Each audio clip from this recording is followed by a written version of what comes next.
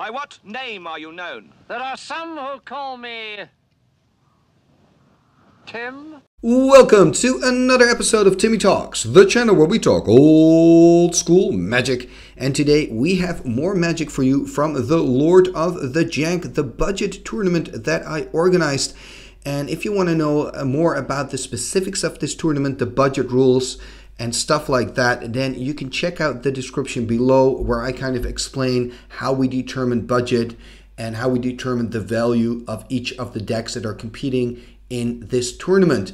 Now, today I am playing against an Erhnam Burn'em deck of Emiel, and I am playing with my zombie disco deck still. Now, before I'm going to go to the actual deck text, I just want to point out that you can also find timestamps again in the description below, and those timestamps will allow you to go straight forward to the game. So if you want to skip the deck tech, no problem. Check the description below, and there you will find a timestamp that says MTG Games.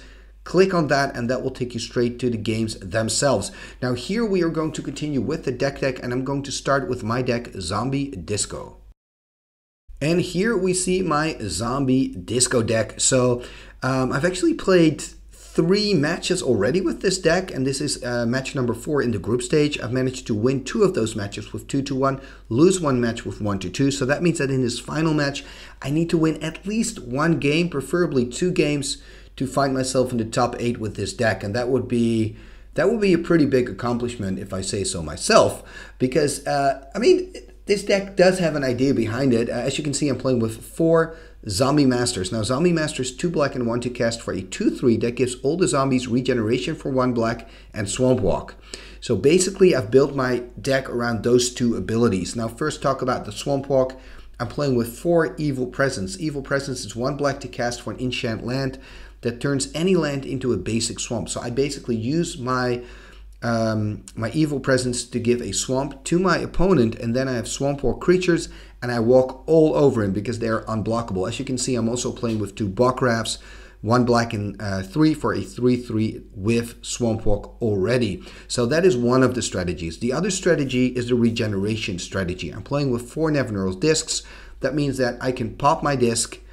I can do it often enough because I'm playing with a full playset, and then I can regenerate all my zombies. I can also regenerate my Will-o'-the-Wisps. That means I will have all my creatures still on the board. My opponent is wiped out of creatures, and I can win that way. So that's another route that I can take. I'm also playing with 2 Animate Deaths, as you can see next to the Evil Presences.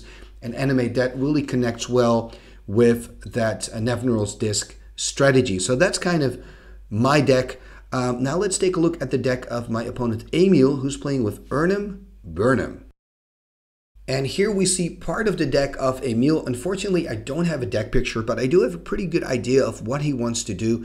It is an Erhnam Burn'em strategy, and of course that refers to the card Erhnam Djinn that you see here, the green card 4/5 from the Arabian Nights, 1 green and 3, that has a very affordable reprint in Chronicles. And the other part, Burn'em, refers to all the burn in these decks. So he's probably playing with 4 lightning bolts, 4 chain lightnings. I'm expecting fireballs, disintegrate, stuff like that. So there are 2 strategies in this deck that work together quite well. So you've got your green for the mana dorks. I believe there are Birds of Paradise in this deck. So he wants to cast his Birds of Paradise early to get an early Erhnam Djinn out or an early Bolt Lightning. Those Bolt Lightnings, they look really, really scary against my deck. I don't have any First Strikers, no Black Knights in the sideboard. So, I mean, they are going to be a problem for me, definitely. So anyway, so what he wants to do is get his Birds of Paradise out and play bigger creatures very quickly, deal some combat damage with them, and then finish off with direct damage. He doesn't need to deal a lot of combat damage, I feel. I mean, if he can just deal like 8, 9, 10 damage max with creatures, he's already won the game probably. Having 4 lightning bolts, 4 chains, fireballs, disintegrate. So he really wants to go quick. It's really an aggressive deck that he's playing with. I think the Curd Apes here are also a really nice addition. They're 2/3, possibly if he's got another forest in play. So for 1 red mana, having a 2/3 body, that is really, really strong. And you can play with a lot of Arabian Nights in this Lord of the Jank tournament because you will not find a City in a Bottle against you. City in a Bottle is simply too expensive to be played in this specific tournament. So I think that's very well thought of by Emiel. So Erhnam Burn'em, I think it's going to be really tough for me. to play against this. I think I really have to board in some terrors from my sideboard to deal with the Ball Lightnings, but especially game one, it's going to be really rough for me. But you know what? You always have a chance. So let's go to the games and let's see how this is going to end up. Game number one, and as you can see, I am still shuffling up. Look at those sleeves by Emiel, really sweet. See-through sleeves. Kind of nice, you know. The back of the Magic card is pretty sweet. Shuffling up. Does that mean I'm taking a mulligan or am I still shuffling? That's kind of the question here. So just to kind of explain while I'm shuffling anyway, although let's have a look. Drawing 7. And looking at my hand. Yeah, putting 1 card. So I took a mulligan here. Putting 1 card on the bottom. Starting with 6. And Emiel's on the play here, starting with a basic mountain. There's a basic swamp. Passing turn here, so no early start for me with the ritual. City of Brass, tapping both, taking a damage. And there's a Sylvan Library. That is a pretty sweet card. Very good news for Emiel here. I mean, he's the aggro player. He doesn't mind paying some life to kind of get ahead in the game and deal the first damage. He just wants ammunition. Is there... There's a Ball Lightning! Oh! Yeah, this is what Emiel wants to do. Look at that. So dealing 6 damage, dropping here to 14. And now I've got a Scathe Zombies turn 3, a 2/2 vanilla. And Scathe Zombies did a lot of work for me in this tournament. But I wonder what I can do here against Emiel. Tapping 4. There's an Erhnam. Erhnam Djinn. And I'm tapping 4 as well, finding a Nevinyrral's Disc. So at least that's pretty good for me. I can use the disc to get rid of the Erhnam and the Sylvan Library, and all I lose is Escape Zombies. So that's not too bad. Probably going to swing in here with the Erhnam. And maybe I should just chump block. Ooh, there's actually a Lightning Bolt on the Scathe Zombie. And that means he can now swing in for 6. Oh, actually swinging in for 7 because he can pump with the other one. Look at my life total. I'm on 7. We just started this game. Come on. Give me a chance. Untapping here. There's not much that I can do. I mean, I just have to use the disc next turn. But remember, I'm already on 7 against an opponent that plays with tons and tons of burns. So he can just start killing me using burn spells. I wonder... And he's looking at his hand. Attacking, and it's really smarty from Emiel, by the way, that he's not animating his Mishra's Factories. And taking a damage from his own City of Brass and playing Scavenger Folk. I mean, things are still looking really bad for me, even after that disc activation. There is a Nightmare. That is pretty cool. So I've got a 5/5 flyer. Who knows? Maybe I can survive a couple of turns, and actually an Evil Presence on one of his Mishra's Factories. So, and he's just flipping it to show that that's the one that I played Evil Presence on. Okay, not too bad. I'm still in the game. 5/5 flyer. I don't think he can kill me. Well, he can kill me with direct damage, but not at least with what he has on the board. Not with combat damage. Although, I mean, he is playing with 4 Ball Lightning, I think, so it's really risky. There is an Elfish Archer dropping to 15, passing turn here. The thing is, I can't attack with my Nightmare, because then I'm basically killing myself. Playing a Weakness on the Scavenger Folk, and okay, that's why, and playing another Nevinyrral's Disc. I kind of want to have that Nevinyrral's Disc, also because then, if he would play a Ball Lightning, I can play a Nevinyrral's Disc. Okay, this is not really ideal. I guess the best thing for me to do is just not use the disc. I could also choose to attack him here, dealing 6 damage. My Nightmare is a 6/6, and then pop the disc in his turn.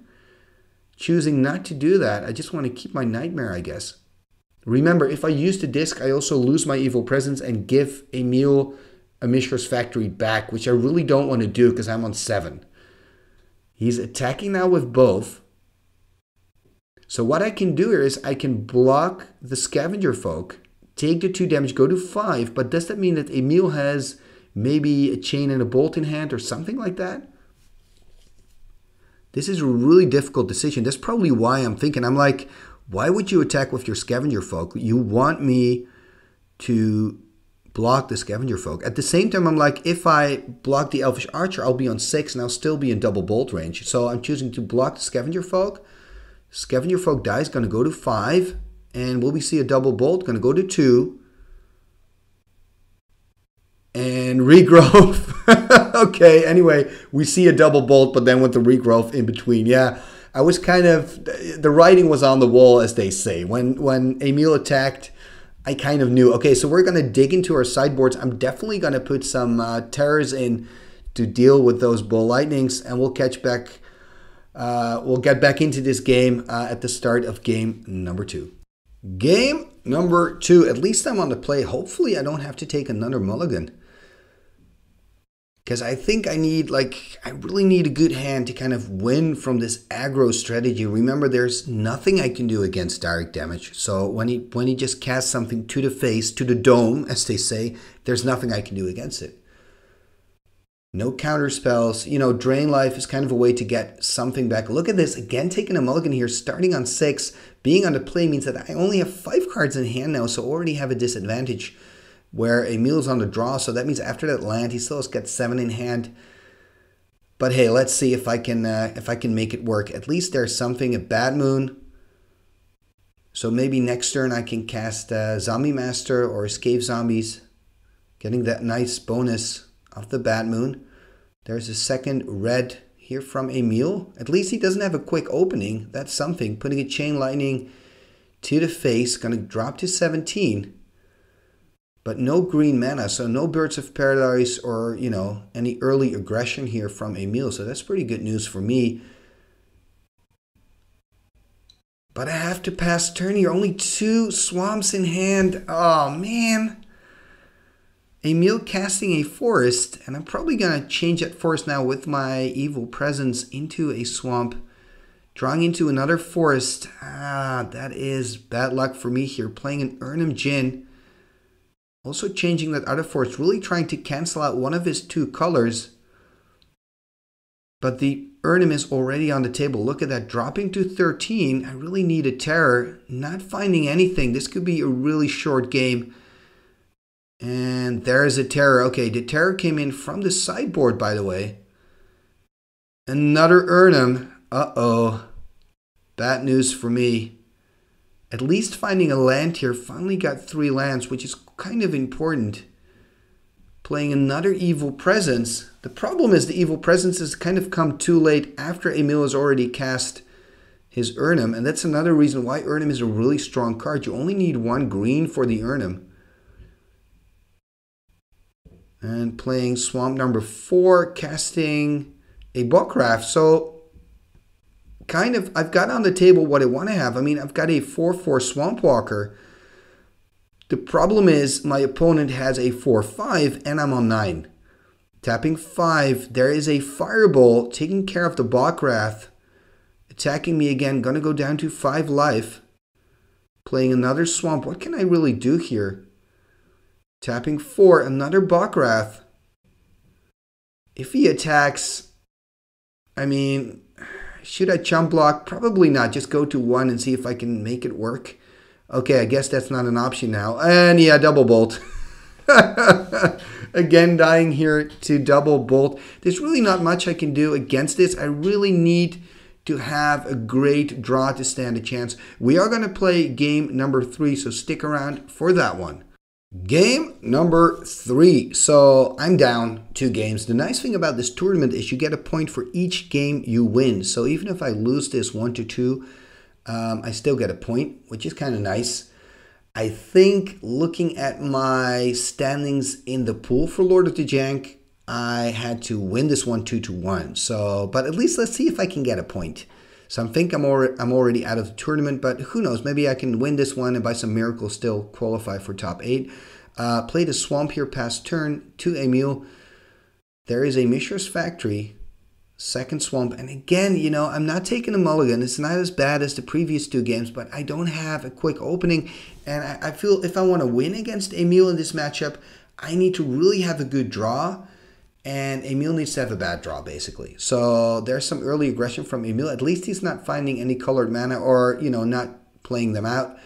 This is pretty nice. If it can stick the Royal Assassin, it can be really a problem for Emiel. The problem is that, yeah, this is the problem. The lightning bolt's in the chain. So he's taking care of my Royal Assassin very quickly. I'm going to drop here to 16.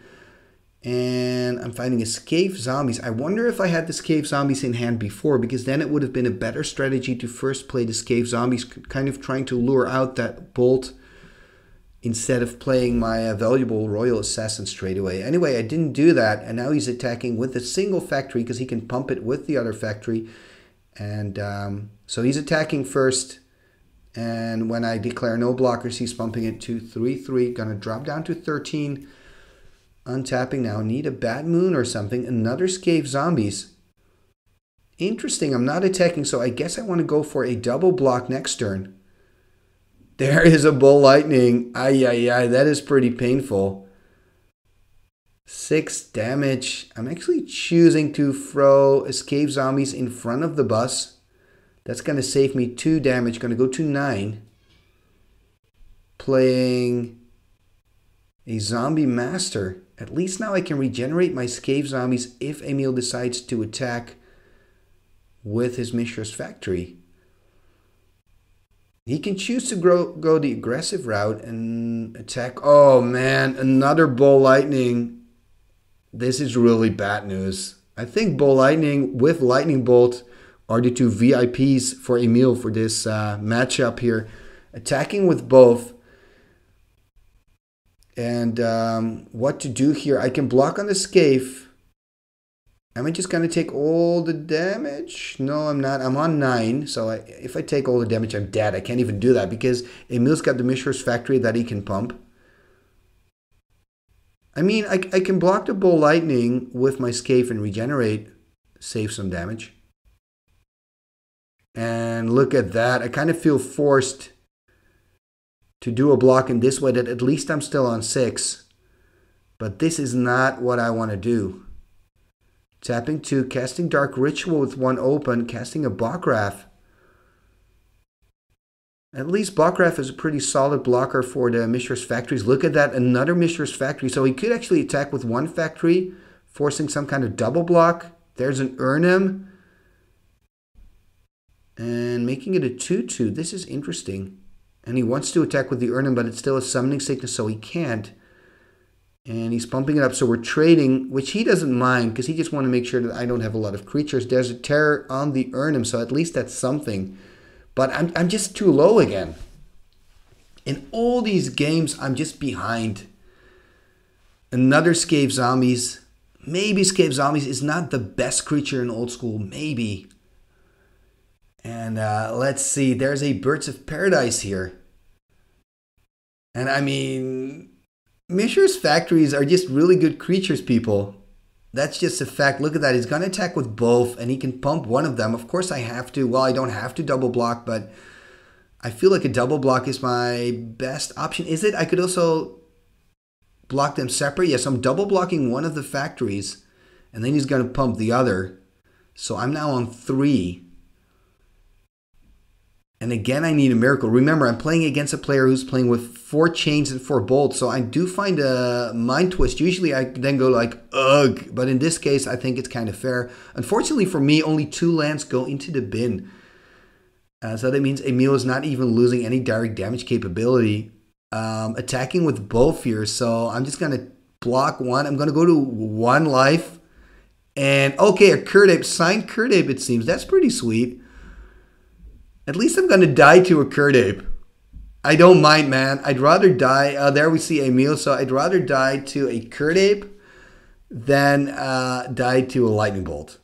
So thank you for that, man. Thank you, Emiel, for this matchup. And I guess I got some work to do if I want this deck to be kind of semi-competitive against these direct damage aggro strategies. I did win a matchup against an Erhnam Burn'em deck earlier in this tournament, so I know that I can do it. But it's like I said, I need to have a really good draw. My opponent needs to have a really bad draw.